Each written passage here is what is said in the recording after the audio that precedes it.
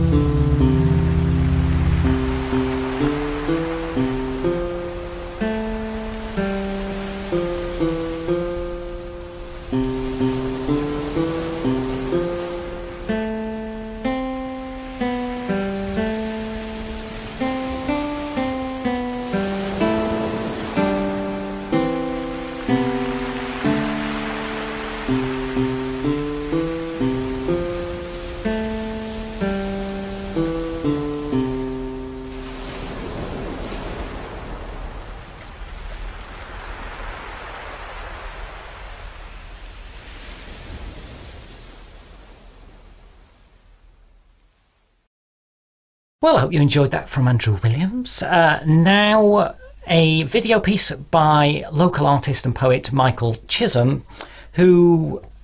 This is called Hometown, and it's a piece that I first saw in Mash Guru in Macclesfield at one of the improv nights that I helped curate with Sabina Kusmal. This is a very interesting poem because it's primarily driven by the text on the screen, and there are only vague echoes of the sounds, so it takes a lot of picking up, but it adds a unique atmosphere, so it certainly crosses the boundary between video and pure spoken poetry, I think. Here is Hometown.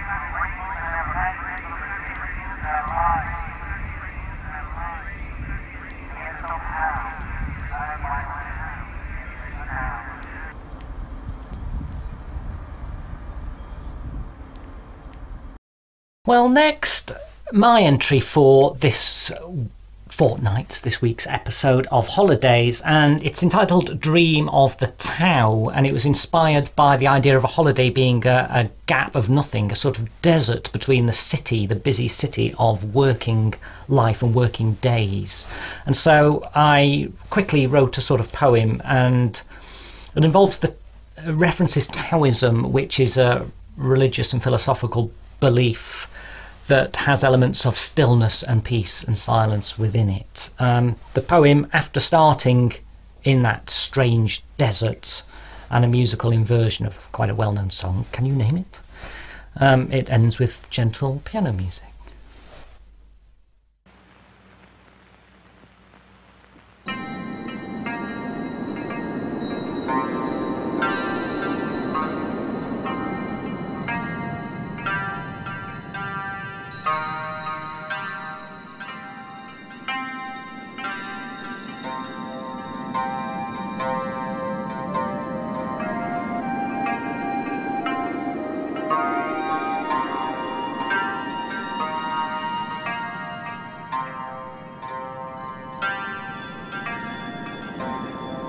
The long expanse of nothing between our work, the long desert of oil, slick and still, drunken eternal tale of a nothing bliss, oftenest like a dream of the Tau, like a dream of the Tau.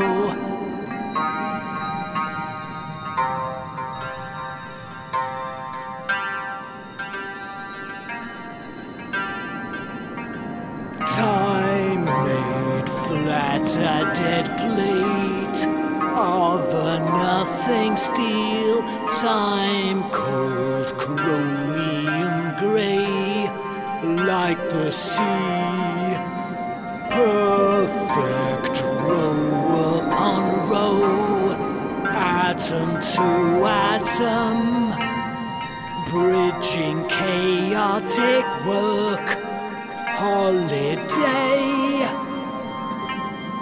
like a dream of the Tau.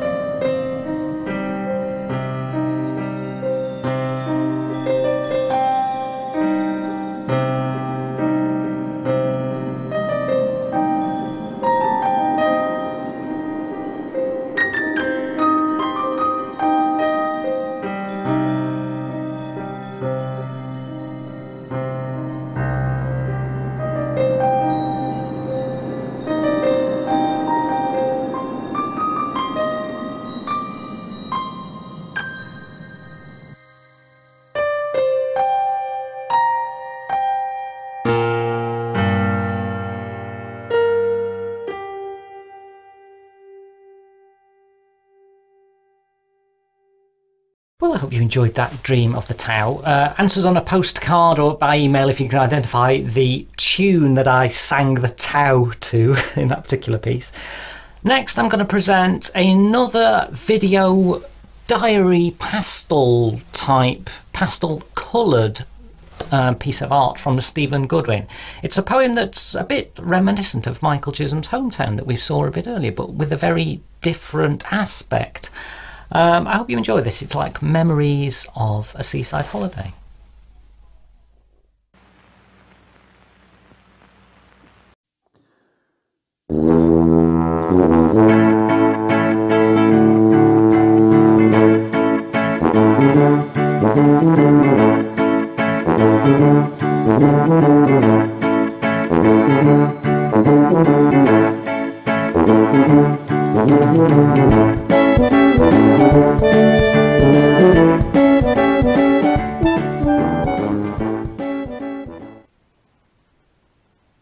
Summer. Time to decamp to the sea. Kick sand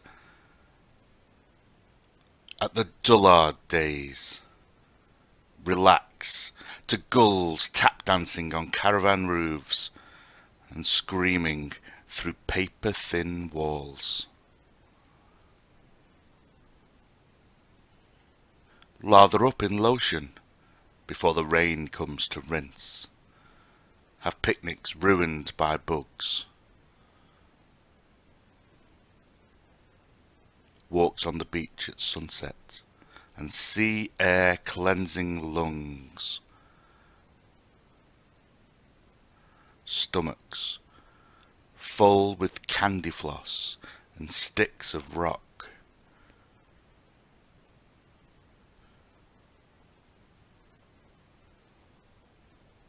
Watching the weatherman predict rain on the way. But at least today we have blue skies. And now we end the show with a second poem by Laura Potts. This one is a tribute to Dylan Thomas's wife, and it's entitled From Kathleen. It's a wonderfully romantic and evocatively spoken work. From Kathleen. After you, my lighthouse hope, who made a bonfire of my eyes, the city streets grew old, and I, like a lamp candle pale in the cold, cold night, who saw your spotlight glow and fail here in the crag-black winter of Wales. I, who brought to your door the Irish moors and London's charm, and the wheeling, laughing shorebirds of Larne, and made town bars our drama's stage, and aged a decade when you played away with local girls and corner whores. I, whose garden full of fruit, folding infants in our bed, bled hot tears at 2 a.m. when morning didn't bring you home again. I, with the red slits of my eyes, who saw in evening's cups of light your hunchbacked, bent-bowed head, a celestial star, when your words rolled far across miles, and your eyes in the window light took the crack from my smile like a movie played in a firefly night. And I, once the lover whose name you carved into stone, find the winter's old cold teeth now blunt in those first frost flakes of November, the annual month I remember your bones still gold in that American bed. Dead 10 years, and still I doubt when within those great Welsh wells and walls they ring your passing bell, Dylan. Did I ever really know you at all? And that's it for episode 4, our holidays theme of ArtSwarm. Yes, there's been no vampire arts news this week. If you've got any arts news that you'd like Vlad to read out, then do send it to me at artswarm@marksheeky.com. I'm Mark Sheeky, and everything I play, as you may have seen, is created and sent in by you. So if you'd like to send something, find the ArtSwarm page on my website on marksheeky.com, and that will list our terms and conditions, which are basically that it has to be new, it has to be copyright free, it has to be made by you. And then you can send me something and I would happily play it. Our next theme in 2 weeks' time is crime and punishment, which is a wonderful theme. It slightly relates perhaps to police, which is a theme I had on the radio version of this show, Arts Lab, a few months ago. So it's going to be interesting to see some crime and punishment related pieces from you. If you've got any ideas, then send them and I'll put them into the next show. I'll see you next time.